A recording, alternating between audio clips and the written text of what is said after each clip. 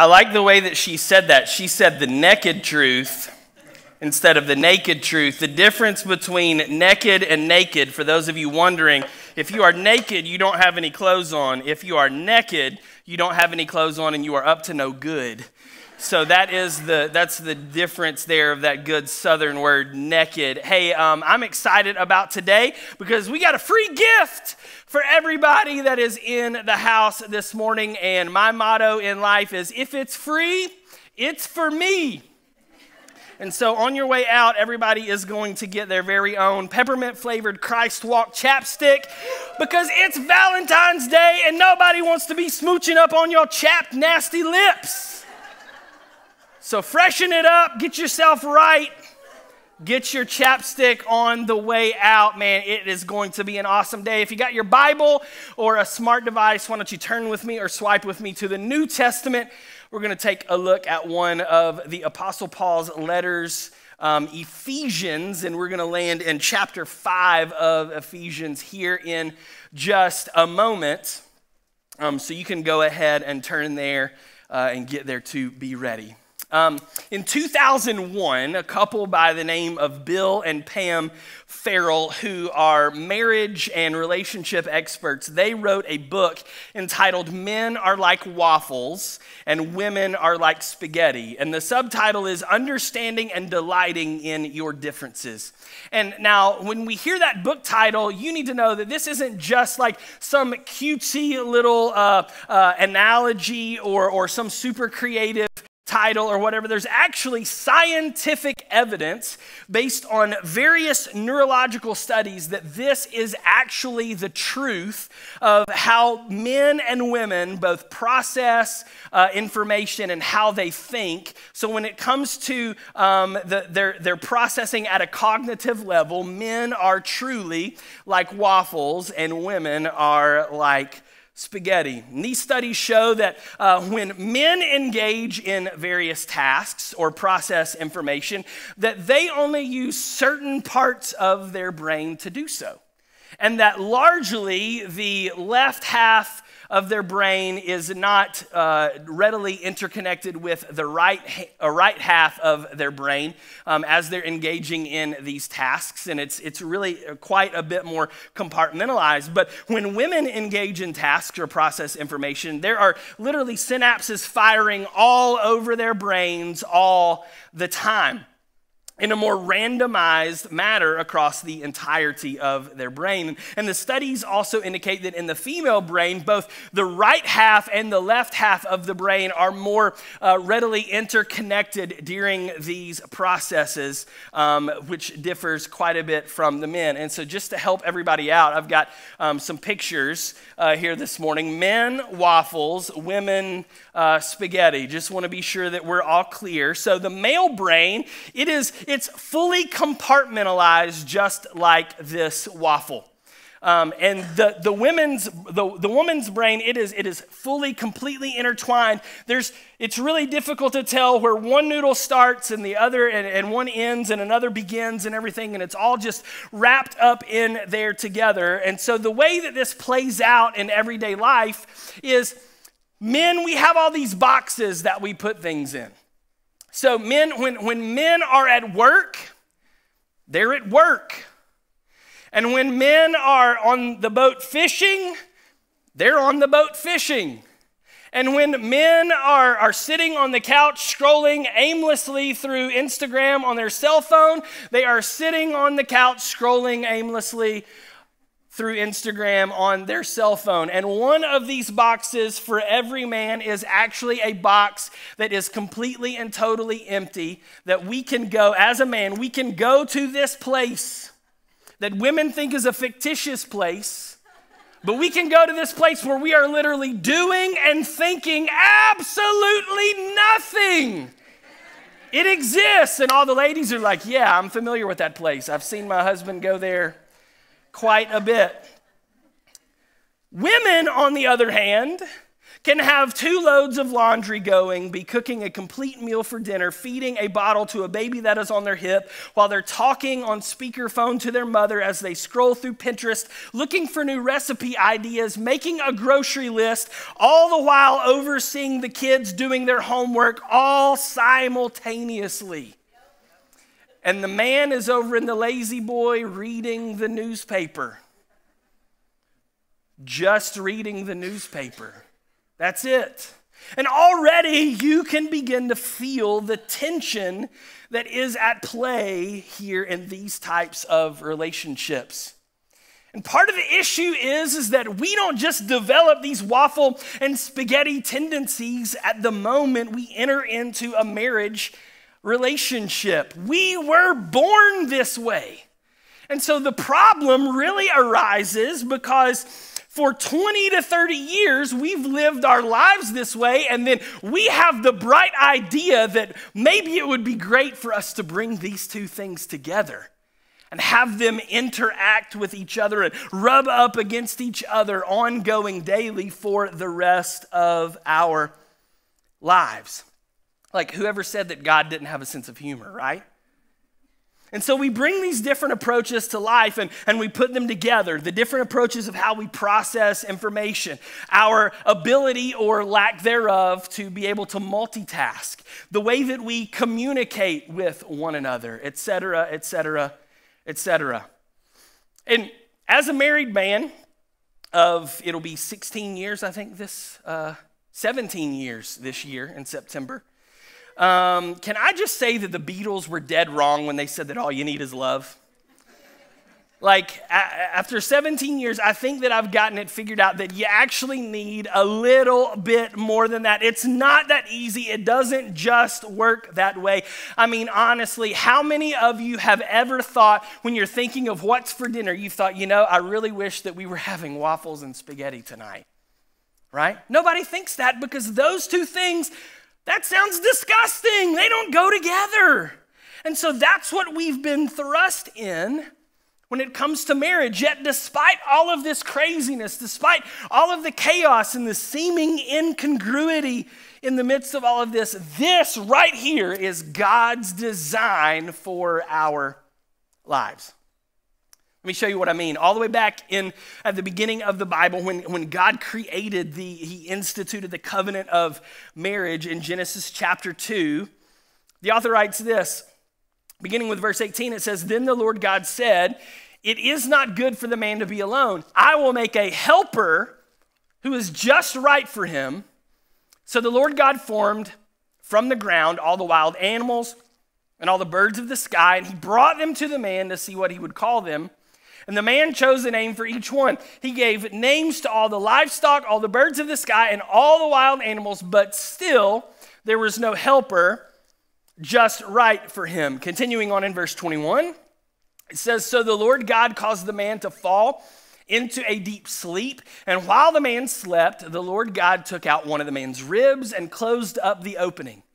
Then the Lord God made a woman from the rib, and he brought her to the man. 'At last,' the man exclaimed, 'this one is bone for my bone and flesh for my flesh. She will be called woman because she was taken from man.'" And then verse 24, it says, "This explains why a man leaves his father and mother and is joined to his wife, and the two are united into one."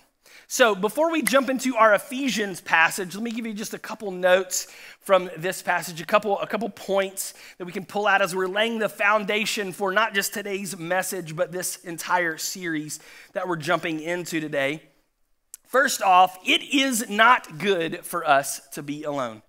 You and I were created to be in community with other people and with God. That's why we talk about life groups here all the time and why it's so important for you to be a part of a life group. You need to be doing life. You need to be in a circle. Get out of these rows, get into a circle, get around someone's dinner table, get in their living room. You need to be in a relationship like that with other people. And out of the fact that we have been created to be in community with other people, we discover that marriage is a good thing. It's also a God thing. That's what this passage tells us. Marriage is a good thing. God said it is not good for man to be alone. So then it is good and it is God for us to come together and be in relationship with one another. This passage also, as it introduces the covenant of a marriage, underscores two main components of the marriage relationship. And the first one of those is servanthood. Verse 18 says, this is God talking, I will make a helper who is just right for him, for the man. This is servanthood. This is talking about the meeting of needs. That one of the reasons we are in a marriage relationship is so that husbands, you can meet the needs of your wife, wives, you can meet the needs of your husband, and everybody working together has their needs met. Servanthood is foundational to the marriage relationship. And then the second thing that is foundational to the marriage relationship, the second main component is that of sex. In verse 24, the author writes, this explains why a man leaves his father and mother and is joined to his wife, and the two are united into one. Or some translations say one flesh. This is sex. So where servanthood is the meeting of needs, sex is physical intimacy. The two are united into one. No, I don't have a diagram for that, so don't get uncomfortable. But we can use our imaginations. We see how that works. All right? So there are two main components of marriage, are servanthood and sex.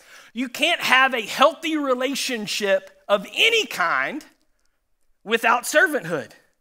And you can't have a healthy marriage without sex. And both of these things must work together hand in hand. And when they don't, things can get off the rails pretty quickly. Can I get a good amen from the married people in the room? And so for those of you that may be wondering, just to clarify, let me help out the ladies for a little bit. You're wondering, what compartment on the waffle is sex for the man? And see, that's where you've gotten it wrong. The waffle is sex for the man, okay? It's not a compartment, it's the whole thing. And then, guys, you're wondering, like, does it exist down there? Yes, down there somewhere deeply intertwined into the very core of that tangle of noodles. I promise you, it's in there somewhere, but you might just have to put a little bit of effort and a little bit of, be a little bit delicate in getting, but it's in there, and I promise that it can be found. So today on Valentine's Day, I can't think of a better series to kick off than one called The Naked or The Naked Truth, where over the next few weeks, we're going to take a look at marriage and sex and just relationships in general through the lens of God's Word. And I believe that despite the fact that the Bible was written thousands of years ago, it is still full of timeless truths that are applicable to our modern lives today. And if you and I will simply take the time to mine out these truths and begin to apply them to our lives, then it is 100% possible for us to have the very best marriages full of the very best sex, and overall in our lives, the very best relationships that we can possibly have, because living our lives in accordance with God's Word and the principles that are found therein, it is absolutely the very best way to live. And so for the remainder of our time today, I want to talk about sex and servanthood and their roles within the marriage relationship. And that's what brings us to Paul's letter to the Ephesians, chapter 5, there in the New Testament where you turned to earlier. And Paul writes this about marriage. He says, and further, beginning in verse 21, and further, submit to one another out of reverence for Christ. For wives, this means submit to your husbands as to the Lord. For a husband is the head of his wife, as Christ is the head of the church. He is the Savior of his body, the church. And as the church submits to Christ, so you wives should submit to your husbands in everything. Verse 25, for husbands, this means love your wives, just as Christ loved the church. He gave up his life for her to make her holy and clean, washed by the cleansing of God's word. He did this to present her to himself as a glorious church without a spot or wrinkle or any other blemish. Instead, she will be holy and without fault. Continuing to verse 28. In the same way, husbands ought to love their wives as they love their own bodies. For a man who loves his wife actually shows love for himself. No one hates his own body, but feeds and cares for it, just as Christ cares for the church. And we are members of his body. As the scriptures say, this is pointing back to Genesis 2, a man leaves his father and mother and is joined to his wife, and the two are united into one. Verse 32. This is a great mystery, but it is an illustration of the way Christ and the church are one. So again, I say, each man must love his wife as he loves himself, and the wife must respect her husband. Now, Paul here is laying some biblical ground rules for the marriage relationship and the role of husband and wife and how those two are supposed to interact. And he definitely underscores the fact that the marriage relationship is built on two things. It's built on servanthood and it's built on sex. He highlights that passage from Genesis chapter 2. And he also uses some other language in there that help us to see how we are supposed to operate and the role that we are supposed to play within these relationships. And so there's a few nuggets that I want to pull out of this from this passage in terms of just roles and the whole idea of sex and servanthood and how those things work and operate together within the marriage relationship. And so some things that we need to understand about marriage in general. And so I'm going to point out three things, and if you're taking notes, maybe you want to write these down. They're going to be on the screen. And the first thing that I'd like to point out that Paul brings to our attention here in this passage is that the marriage covenant is a mirror of the covenant between Jesus Christ and his church. The marriage covenant is a mirror of the covenant between Jesus Christ and his church. And in there, Paul uses words or ideas that lend themselves to the thought of submission and love and sacrifice. And this points us directly to servanthood. When you serve someone, you submit to them, you love them, you sacrifice on their behalf. And we are never more like Jesus than when we serve someone else. We're never more like Jesus than when we serve someone else. And in fact, one of our core values here at this church is that servanthood is our posture. And so in any relationship that we are in, think about it, servanthood has to be at the center of that relationship. That you're in it not just for what it can benefit you, but you're also in it for what it can benefit the other person. And that is the model that Jesus Christ set up for us as his church, because he went to the cross to die in our place, to serve us. Before he went to the cross and he was gathered in the upper room with his disciples, what did he do? He served them a meal. Then he served them by washing their feet. He was all about service and putting others before himself. And so in any relationship, there's got to be servanthood. The second thing that it points out is that our relationship in terms of the way that our marriage relationship in terms of how it mirrors the covenant between Jesus and his church is that it's full of unity or oneness or holiness. And that's where this idea of sex comes in, that Paul says, he points back to Genesis chapter 2, and he says that the two would become one. They would be united together. And for some people, this thought, it's kind of weird a little bit, but it's not meant to be weird. Instead of the sex part, just think of complete openness and vulnerability and connection without separation.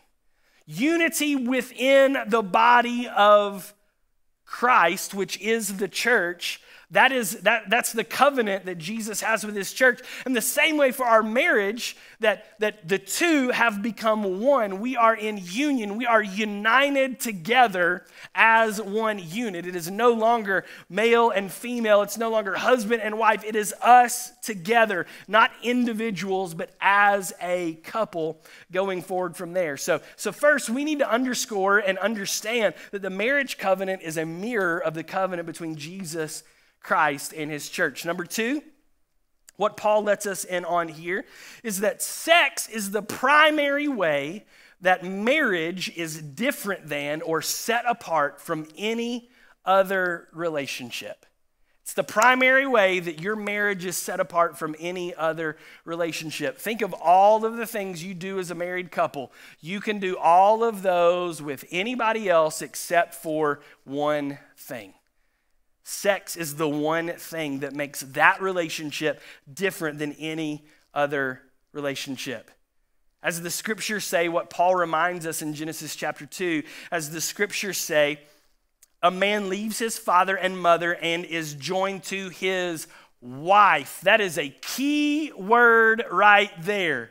He is joined to his wife, and the two are united as one. So not only is sex the primary thing that sets apart the marriage relationship from any other relationship, but it's important to note that from a biblical standpoint, and as far as this church is concerned and this pastor is concerned, the act of sexual intercourse is reserved only, everybody say only. Man, you guys sound so good this morning. The act of sexual intercourse is reserved only for the boundary of the marriage relationship, because that is the thing that sets it apart from every other relationship. And here in 2021, I'll take that amen. Here in 2021 and the decades leading up, we have gotten that twisted and distorted, and we have turned it into something that it just ought not be. And if that's you, you need to know this is not a message of condemnation. There is hope and there is love and there's grace in Jesus Christ. I want you to know that before we move on any further. That's not what this is about. I'm not trying to beat anybody over the head, but I am trying to expose us to the naked truth of God's word and the principles that are found inside of it. So number one, the marriage covenant is a mirror of the covenant between Jesus Christ and his church. Number two, sex is the primary way that marriage is different than or set apart from any other relationship. And number three, I want to park right here for just a minute. Within the boundary of the marriage relationship, sex and servanthood are directly linked together. Within the boundary of the marriage relationship, sex and servanthood are directly linked together. And the problem with this is that we have, on the whole, we have an improper view of what marriage and sex and servanthood within that relationship are actually all about. And typically prior to marriage, I'm going to be a little bit general and maybe a little bit stereotypical here, and so I realize that, but typically prior to marriage, we tend to think about it through the lens, look at it through the lens and think about it through the ways of how it will benefit us. Before we enter into a marriage relationship, the thing that is primarily at the forefront of our thoughts and our desires and our actions is how that relationship is going to benefit us. A lot of men, before they enter into a marriage relationship, they think that a marriage relationship is going to provide them with a warm dinner every evening and hot sex every night. That's what they think. I can say that because I am a man. Boy, was I wrong. Sometimes it's a cold turkey sandwich. Let's lighten up a little bit, everybody. I know it's a tough topic. We can be a little bit loosey-goosey. Women, on the outside of their marriage, a lot of women, they look at it like it's going to be this fairy tale thing where they're going to be served breakfast in bed and there's going to be bouquets of fresh flowers on the table every day. It's going to be your husband giving you nightly foot rubs, and he's going to always listen to you as you, with undivided attention as you recount the most minute details of your day for hours on end, and you will fall asleep in his gentle embrace, only to be awakened by the sound of songbirds outside of your window. And morning breath and bedhead don't exist in this world. And then what happens is what's the first thing we do when we get married? We go on a honeymoon and we perpetuate this lie even further, right? We set ourselves up for some failure right at the beginning. But marriage, when it comes down to it and we view it through the lens of how it benefits us, marriage is not about taking. It's not about getting yours. It's about giving. It's about entering into a covenant relationship to serve the needs of your spouse. That's what your vows are all about. That richer, poorer, sickness and health, the good, the bad, the ugly, all of that stuff. That's what those vows, that's what you're saying. And so for those of us that are married, for those of us that are thinking about being married someday, instead of considering what we can gain from our marriage, instead we should consider what we can give to it. Ladies, you need to understand that when you have sex with your husband, you are serving him and you are honoring God in the process. That's just biblical. I figured I'd get a way bigger amen from the guys in the room there. Apparently, they're just scrolling mindlessly on their phone on Instagram, and they're locked into that one compartment. Men, ladies, here's your chance. Men, when you help to meet the needs of your wife outside the bedroom, not only does it honor her, but it also honors God, and it can lead to you having the opportunity to meet her needs inside the bedroom. Okay, there we go, a little bit better. And at the end of the day, what this boils down to is us putting our spouse ahead of ourselves.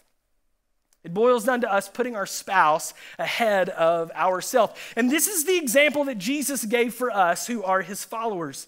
In Matthew chapter 20, in verse 16, he says, So those who are last now will be first then. And those who are first will be last. Now, we skip down to verses 26 through 28. It says, but among you, Jesus is speaking directly to his followers, among you, it will be different. That means that the marriage relationship that Christians have, that Christ followers have, they should look markedly different than the marriage relationships of those that are not a part of the church, those that do not belong to the body of Jesus Christ. He says, among you, it will be different. Whoever wants to be a leader among you must be your servant. And whoever wants to be first among you must become your slave. For even the Son of Man came not to be served, but to serve others and to give his life as a ransom for many. That means that when we enter into a marriage covenant relationship, it's got to be us willing to lay our lives down for that other person. Because that is the example that Jesus set for us and how it is supposed to be for those of us who are his followers. And I've heard it said before, and men, this is a place where you really need to open your ears and listen and take note here, that sex does not start in the bedroom. It starts in the kitchen, and it looks a whole lot like doing the dishes.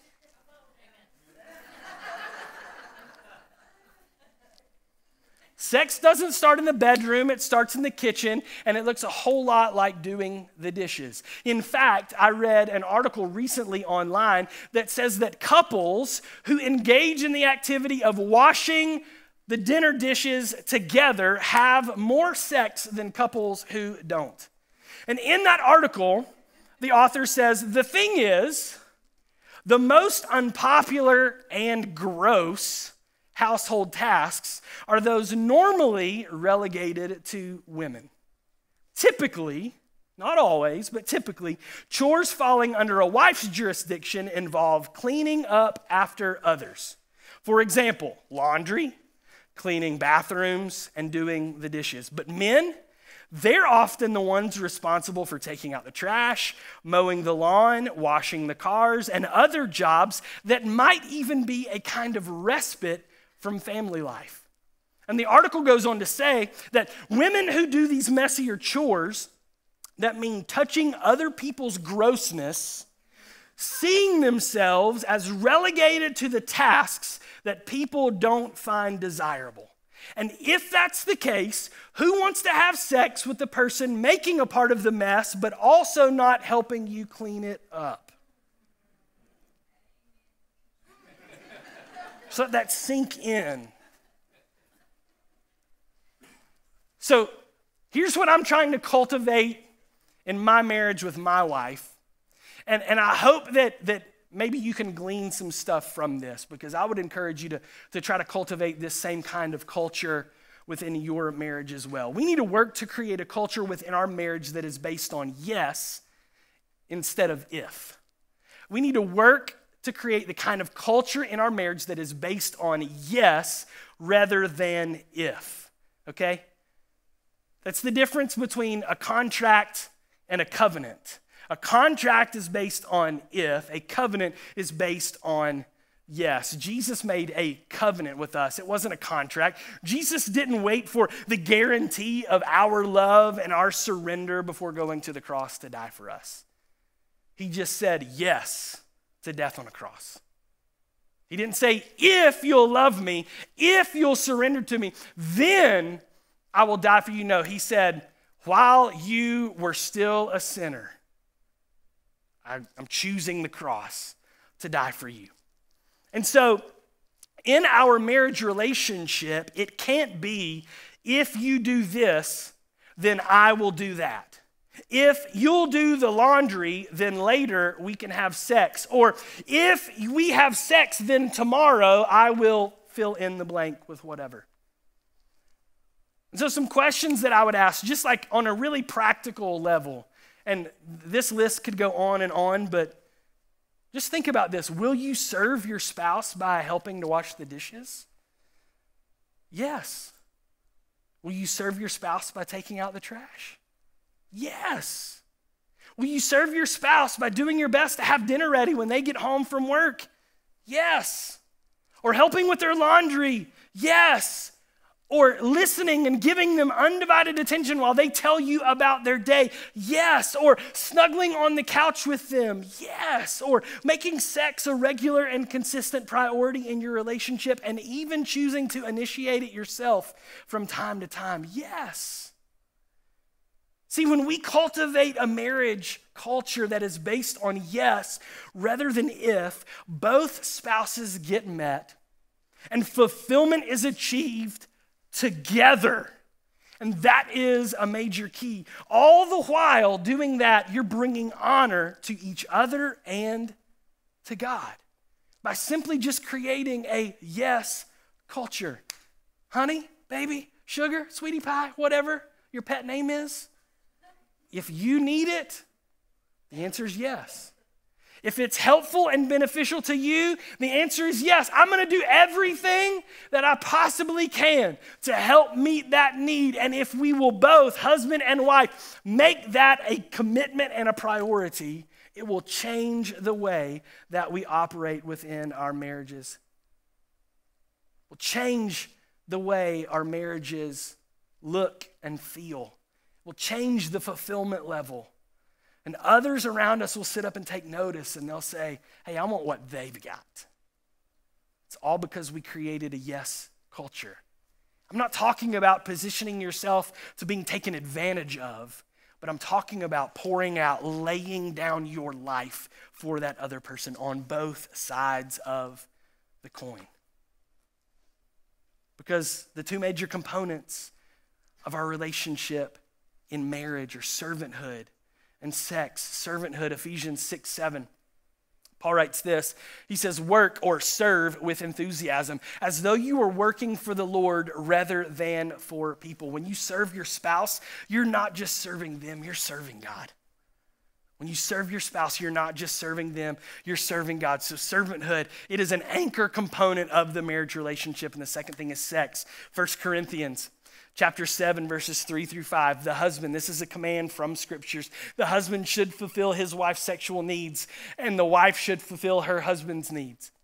The wife gives authority over her body to her husband, and the husband gives authority over his body to his wife. Do not deprive each other of sexual relations.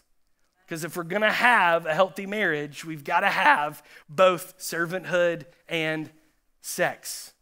And so the big idea here with all of this is simply this. When it comes to fulfillment in marriage, we is greater than me. You put that on the screen?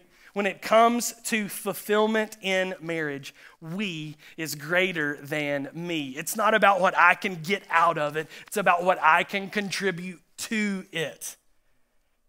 And if we would choose to be contributors, to be givers in our marriage relationships rather than takers, it would change the landscape for us significantly.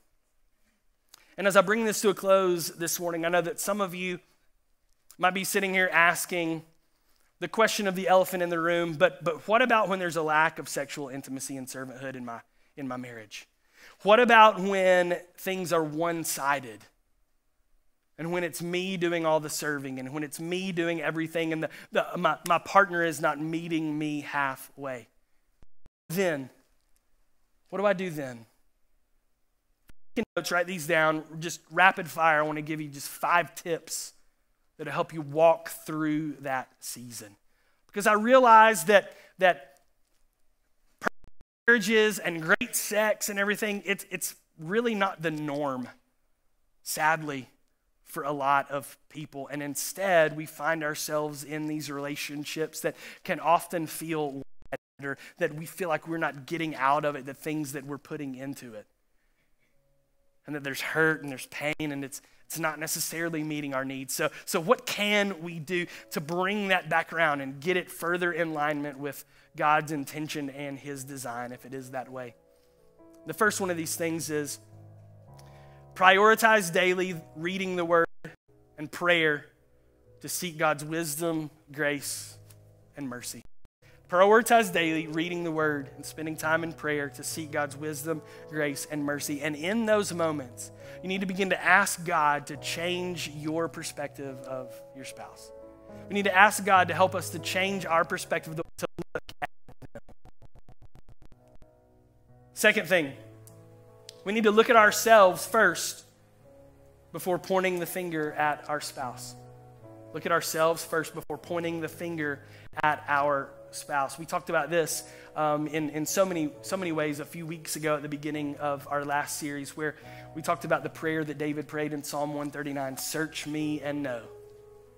It's what we need to ask God to do. God, search me. If there's any wicked way in me, is there any way that I'm contributing negatively to this relationship? Because here's the deal. I can't fix us if I don't first fix me.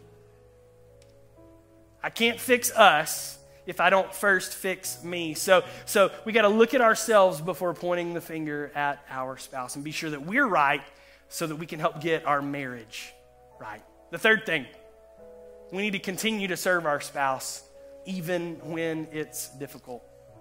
Continue to serve our spouse even when it's difficult. It's gonna be difficult. It's gonna be hard.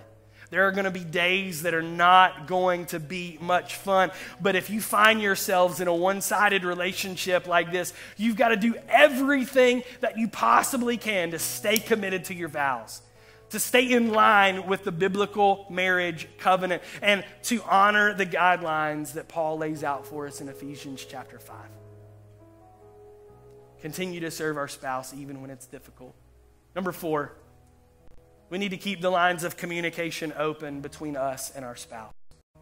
Keep the lines of communication open between us and our spouse. We need to share our feelings with them, but we need to share them in a loving way. Not in a nagging way, not in a hateful way, not in a why don't you change, why don't you do this. We need to share them in a loving way. Talk to them about what you'd like to see as a part of that marriage relationship. Talk to them about what you believe that it can be if both of you work together. And then take it a step further by asking how you can help, asking how you can serve them better. And then whatever they tell you, do it. Don't just ask them, take action on it.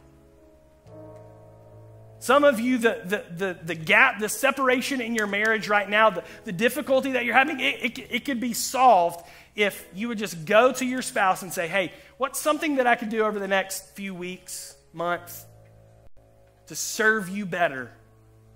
And then whatever they tell you, if you actually did it, that would change the game for you. So keep the lines of communication open between us and our spouse. And then number 5, patiently wait on the Lord and trust His timing. Patiently wait on the Lord and trust His timing. You need to know that things may not change instantly. Oftentimes, I've discovered that's not how God works things out. Usually, there's a process that has to be walked through. Not because He's disciplining us, but because He's developing something in us. And so we've got to be willing to walk out the course in faithful obedience to Him and be sure that the way that we're acting, the way that we're behaving, the things that we're bringing to the table in that relationship, that we are honoring God with them. So 5 tips if you're in a one-sided marriage. Prioritize daily reading of the Word and prayer, seeking God's wisdom, grace, and mercy. Look at ourselves first before pointing the finger at our spouse. Continue to serve our spouse even when it's difficult. Keep the lines of communication open between us and our spouse, and then patiently wait on the Lord and trust in His timing. So couples, when it comes to your marriage, what's something that you can do this week to honor God by serving your spouse? And if something doesn't automatically come to mind, what you need to do is, there couldn't be a greater thing for you to do than on Valentine's Day, over lunch or over dinner tonight, once you get away from the kids and just, the two of you, I don't know, maybe you're going to share a tub of ice cream or something before you go to bed, whatever that's going to look like. I just felt the Holy Ghost right there. Ask them, and then do it. Take action on it. And singles, you're not left out either. Even though you're not married, what's something that you could begin to do to honor God by modeling these same principles through serving someone else? If you're having trouble knowing what that might be, just look around. Maybe your school, your neighborhood, your workplace, wherever it is that you go. The simple rule of thumb to help you with this is, see a need, meet a need. See a need, meet a need. Maybe there's a kid in your class that needs a friend. Maybe there's a neighbor in your subdivision that needs some help with some yard work. Maybe there's a coworker at your workplace that just needs to be invited out to coffee so that you can just listen to talk to them as they go through a tough time. You can let them know that you're praying for them. Whatever those look like, see a need, meet a need. Because at the end of the day, you and I, we were created to be in community with one another. And in any relationship, especially marriage, we is always greater than me. It's not about what we can get out of it. But in the kingdom, it's about what we can put into it. Amen. Let's pray. Heavenly Father, Lord, we thank you so much for the timeless truths that you have provided us through your word. God, we thank you that they are applicable to today and the real life situations that we find ourselves in. Lord, we thank you that we don't have to walk through this marriage thing, this relationship thing blindly, but that you have given us keys and principles for success. And God, I pray that you would make your people successful. Lord, I pray that husbands and wives, that their hearts would be turned back towards one another, and that they would be turned towards you, and that with you at the center of their relationship, Lord, that they would seek to serve each other with reckless abandon through the model that you have set before us, Lord. And that out of that, Lord, that you would raise up the best marriage that they've ever had, full of the best sex that they've ever had. God, in the midst of all of our other relationships, Lord, as we seek to not take from it, but to invest in it, Lord, I pray that you would help the relationships that we have across the board, Lord, to be bright examples of your love and your light and your life shining in the dark places of this community, and through those relationships that others would sit up and take notice, and that they would see that we, those of us who follow after you, where you said with us it would be different, Lord, I pray that you would make it different. Lord, that we would be set apart, that our relationships would be not normal, that they wouldn't be broken down, that they wouldn't be lacking, but instead that they would be bring fulfillment to us and those that we engage in them with. And that the world would see you in and through those relationships. That they would inspire people to follow after you. God, I thank you for what you're doing in our marriages. Lord, I thank you for what you're doing to mend the hearts of those from broken relationships. Lord, I thank you for how you're going to use these tools to help people make it through, those that are in maybe one-sided relationships this morning. Lord, I pray that you would drill these down and write them indelibly upon the hearts of those that one day long to be in a fulfilling marriage relationship like this. And God, through your word and through the power of your Holy Spirit at work within us, Lord, that we can have the relationships that we've always dreamed of. We give you the glory and the honor and the praise. In Jesus' name, amen, amen, amen.